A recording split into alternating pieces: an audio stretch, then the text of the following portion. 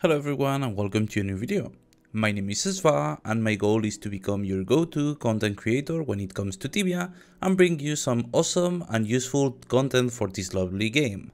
And in today's video we are going to talk about a heavily requested topic, the hotkeys. As an EK main, I focus on EKs and I often hear a lot of new EKs saying that they face mana issues in their hands. This of course doesn't necessarily mean that your hotkeys are the problem, but for quite a lot of people it is. I am a strong believer that Tibia is a game of habit, meaning that what works for me may not work for you and so on. So instead of just showing you my setup, which I will too, this video will be focused towards explaining the reasoning behind my keybinds and why and when you should consider making changes to your setup. My goal is not to make you copy my setup, but rather having the knowledge to make your own adjustments. I am aware that not all of you guys want or can afford a gaming mouse, so maybe this video is not going to be 100% useful to you guys, but I'm sure that you can get out of it something of value. And of course, if you have any tip, please write it down on the comment section. Please make sure to like the video if you enjoyed this type of content and feel free to hop on my live streams, link in the description. Anyways, let's get right into the video. So when trying to set up your hotkeys, it is really important to realize how insanely crazy this game can get and how important good hotkey setups are. Even though Tibia is an old game, nowadays things can get super hectic really easily, especially when team hunting, for example. In a single pool you might have to using mana or health potion almost every turn, as well as using a spell or rune from your rotation. Also, you're going to be using a healing spell like Exureiko or Exuravita, depending on your level. Then you need to keep doing this for all the pools. On top of that, if you are kiting, you need to be able to perform all of these actions while moving, and if you are not kiting, you still need to move from pool to pool, where you will need to be able to use potions at the same time to start the box at a decent balance of HP and mana. Furthermore, when a pool gets complicated, you might need to balance the potions you use and maybe start using some ultimate health potions or supreme instead of manas. And if that's not enough and your health keeps going down, you are going to need to use a Might Ring and an SSA, or if you're a mage or an RP, you need to put mana shield. Of course, all of these actions have to be performed while doing your normal rotation. Also, you can add in there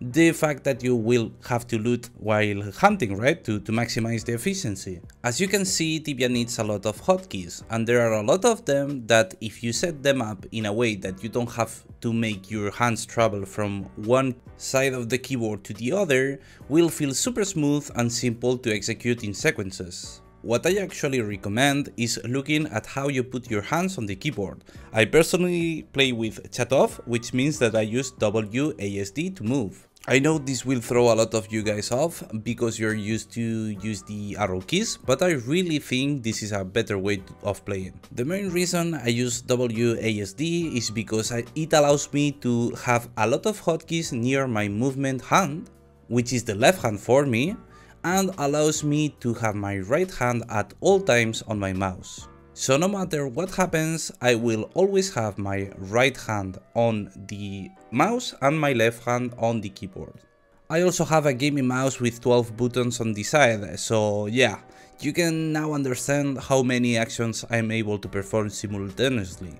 As I said before, using WASD will enable a ton of hotkeys for you. I can now press comfortably like 15 keys with my left hand, but there's more. I can use them with modifier keys too, like Shift, Alt or Control, so it would make a total of up to 60 new keybinds just by swapping to WASD. Alright, dividing your hands in your setup is the first step, but how? What should go in the left hand and what should go in the right hand? Well, to help you decide that, ask yourself this simple question. Do I need to use it while moving? If the answer is yes, that action will go instantly to your right hand. So for example, me as an EK, I kite a lot when luring the mobs to my box. So in order to kite efficiently, I need to be able to move my character, which again I do it with my left hand, and also I need to use spells or a rune. That's why all my rotation is in my mouse, which is my right hand. This way I can move comfortably while using Exori or Exori Mas. I don't have to move my hands at all for that, and everything will go smooth as silk. If the answer to the question is no, that action will go to the keyboard in my left hand. It can get a little complicated if the answer is yes but. In the yes but category, I'll put all the actions that if needed should be able to be performed while moving, but are not commonly used. An example of this is a mitring or an SSA. At least for case while hunting, it is really strange to have to use them as you move. That being said, there are times that you are going to need to do it regardless. So what's my point here? Well, you don't really want to waste your mouse real estate in this kind of actions because compared to your rotation, they are barely used. But you want to be able to use them smoothly while moving. So what I end up doing for these cases is using a hotkey that is really close to my movement keys. This way I can press them while moving, barely moving my fingers from my movement keys. Following my example, I have my SSA on 1 and my mitring on 2. As you can see, if I have to lift my fingers from my movement keys, I can do it really quickly and will barely affect my movement performance. Alright, you are now starting to think about your hotkeys and how to divide them and organize them on both hands, but you're starting to realize that you need to use 3 or 4 actions at the same time. But the problem is that we only have 2 hands, hopefully. This is where finger distribution comes into play. When distributing your hotkeys, you have to actually think about how are you going to position your hands. Let me give you a more detailed example. As a knight, I have to perform the following actions at the same time. I need to use a mana or health potion. I need to use an attack spell from my rotation. I need to use a support spell from rotation, like Exetares, Ampress or Utito. I have to right click to change target or shift right click to loot. And also I need to use an Exura Medico. How do I manage to do all these things simultaneously? Well, let me break it down for you. For the attack spell, I use the thumb of my right hand. Since I have a gaming mouse, I have all my rotation in my mouse, right? For the support spells, I use either my thumb from my right hand, since it is really close to my rotation, or I use my keyboard depending on the spell I'm using right now. For right clicking, I obviously use the middle finger of my right hand. For Exura Medico, I use the thumb of my left hand because I have my Medico on spacebar. This way I can use it while moving and while performing my combo.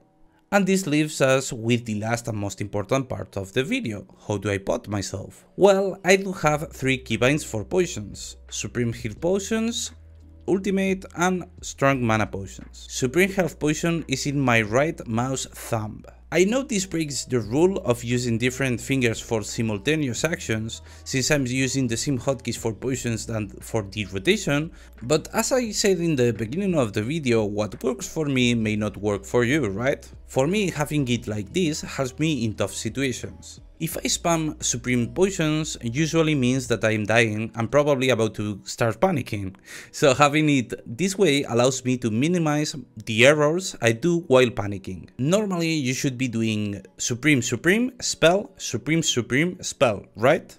Well, by putting it like this, in case I panic, I default to do Supreme Spell, which, yes, of course, it is not the optimal way, but is way better than not using any spell at all, because you're just panicking and you don't know what to do, right? And for the other potions, I use my mouse wheel. When I scroll up, I use my ultimate health potions, and when I scroll down, I use my mana potion. I scroll with my index finger, which I barely use at all. So this way I am able to, in a single turn, do 5 actions at the same time. Sadly, my mouse's software doesn't allow me to bind any actions to my wheel, so I have to use a third-party software called AutoHotkey. This program is insanely customizable and you can do a lot of illegal things with it, such as auto-loot, auto-heal, auto-rotation, but of course we are going to use it legally, so there's no problem with it. To know if what you're about to do is legal or not, just follow this simple rule. one key, one action. This means that if you make a script for auto hotkey that presses F5 key and F6 key in a sequence and you do it with the press of a single key, this is an illegal script and you may get deleted for this. If you instead do like I do, if I scroll up I press one key and if I scroll down I press another key, that's completely legal, don't worry. So just in case you want to use auto hotkey with the wheel script, this is the script you want to use. You just need to change the hotkeys that it is in the brackets for the one you have your potions assigned to. As you can see, this is a really basic script that will use F11 whenever you scroll up and F10 whenever you scroll down. To make auto hotkey work, you need to install it first, of course, then create an auto hotkey script. Just open an empty document and paste the code, then save it with the extension .ahkey. Sorry, English is hard. Then double click the script. You will now see that the script is up and running. To close the script, just right click the icon and exit. And of course, binding something to your wheel will override your scroll functionality in Tibia. So you will need to hold shift to be able to scroll through your backpacks while this script is active. Alright, we are almost done. Let's talk a little bit about the hotkey distribution. Now you know what to put in which hand, but you are not sure about what key specifically to use for your actions, right? Well, I really think this comes down to preference, but I'll give you a few tips I follow when organizing mine. Number 1, I personally follow this rule. Keep it the same for all games. So let's say you come from World of Warcraft and you were playing a paladin. Yikes! You had your stun binded on letter T. Well, then use that key for something similar. In Tibia there is yet no stuns, but there are things that can hinder movement such as a magic wall or a paralyzed rune.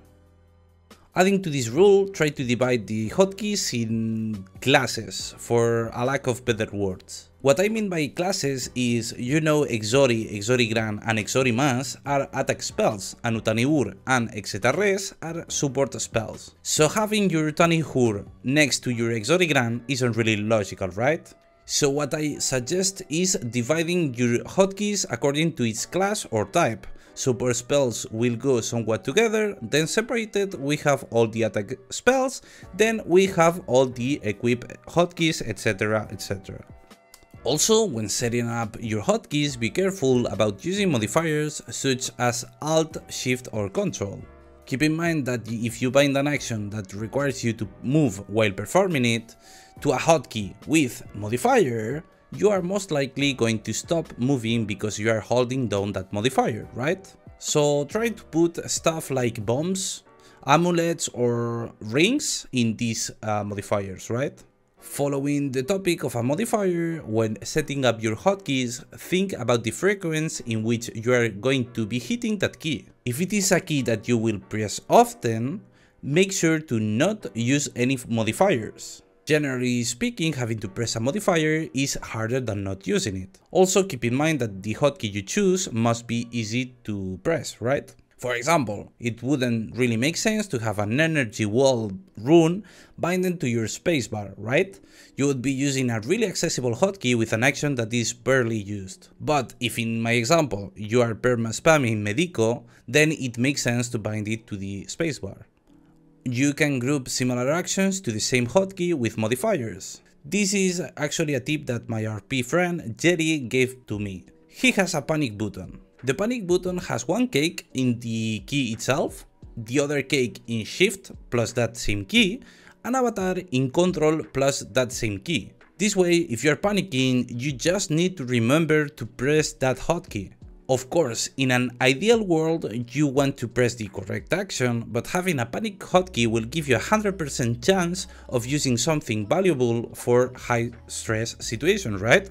More or less in the same topic, I have set several runes and amulet. For example, I use regular key for the amulet I'm going to use in a hand, then a more protective amulet on shift, and then the most protective amulet on control. So for example, I'll have a sleep shawl on V, a terra amulet on shift V, and guild necklace on control V. Also, if you decide to change your hotkeys, I would recommend to take it easy. If you change a lot of hotkeys at the same time, while more effective, it can also make you feel super weird and frustrated, so keep that in mind and take your time making the changes. What is important is that you stick with the changes if you think it is for the better, even if it feels weird at first. And the final tip I want to give you is that all of these rules must not be followed to the T.